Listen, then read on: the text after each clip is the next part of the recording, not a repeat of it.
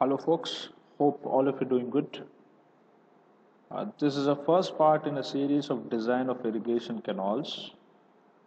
In the segment, sediment transport being a very basic prerequisite for the design of irrigation canals is dealt in detail. Whenever water flows in a channel, it may be natural or artificial, it tries to scour its surface. Silt or gravel or even large boulders are detached from the bed or sides of the channel. These detached particles are swept downstream by the moving water, and this phenomenon is referred to as the sediment transport. Now, why sediment transport is so important? Remember, we are in a process of designing the irrigation canals. The capacity of irrigation canals are governed by the sediment load and their transport. Why they are so important? There are three aspects. The phenomenon of sediment transport causes large scale covering and siltation of irrigation canals, thereby increasing their maintenance. Many poorly designed artificial channels they get silted up so badly that they soon become inoperable, causing huge economic loss to the public sector. The second one, the design and execution of a flood control scheme is chiefly governed by the peak flood levels, which in turn depend on the scour and deposition of sediment.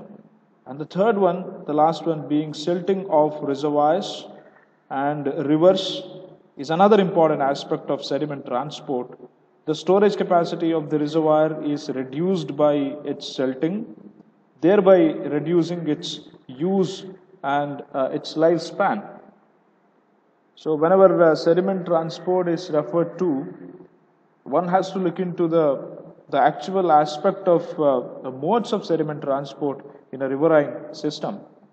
In the riverine system, as given in the diagram, there is a stream flow in one direction, and you have certain loads like suspended load, dissolved load.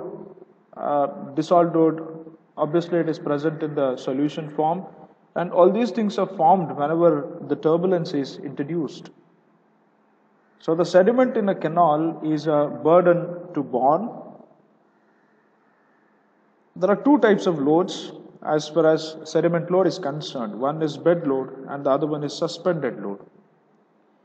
The sediment may move in water either as bed load or suspended load. Bed load is that in which the sediment moves along the bed with the certain occasional jumps into the channel, while the suspended load is one in which the material is maintained in suspension due to the turbulence of flowing water. So the channel bed may be distorted into various shapes by moving water depending upon the discharge or velocity of water.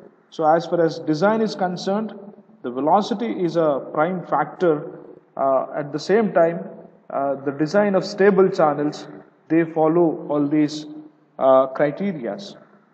Now, we have learned so many formulae related to the capacity determination. It may be the Manning's formula, Chezy's formula, or Cutter's formula that we could directly apply.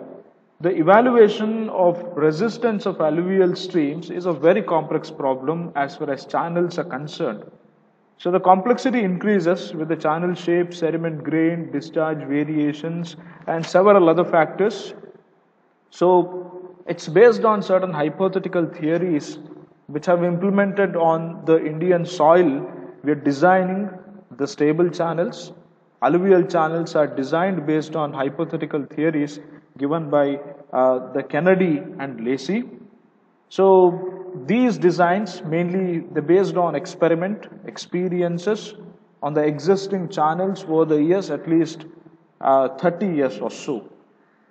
So one must think to design such a channel in which neither scarring nor silting takes place. That would be dealt in the next part of the same series. So our aim would be to design a stable or so-called regime channels. Thank you.